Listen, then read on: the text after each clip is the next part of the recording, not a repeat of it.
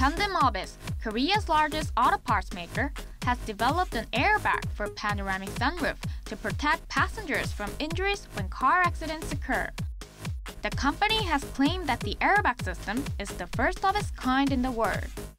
The newly developed airbag system is aimed at addressing the risk of passengers getting ejected through the panoramic sunroof when rollover accidents take place.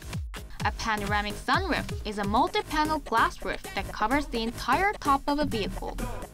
When a car is flipped over, a sensor of the new airbag system detects this change and lets a gas inflator spread open an airbag cushion to cover the entire sunroof in just 0.08 seconds to protect passengers, according to Hyundai Mobis.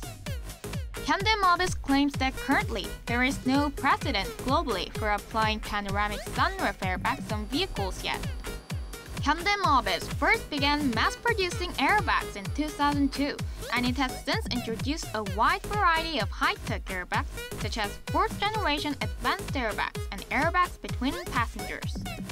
Hyundai Mobis also said that it has applied for patents regarding 11 different relevant techniques while developing the new airbag system, which solidifies the company's status as the world's leading high-end airbag manufacturer.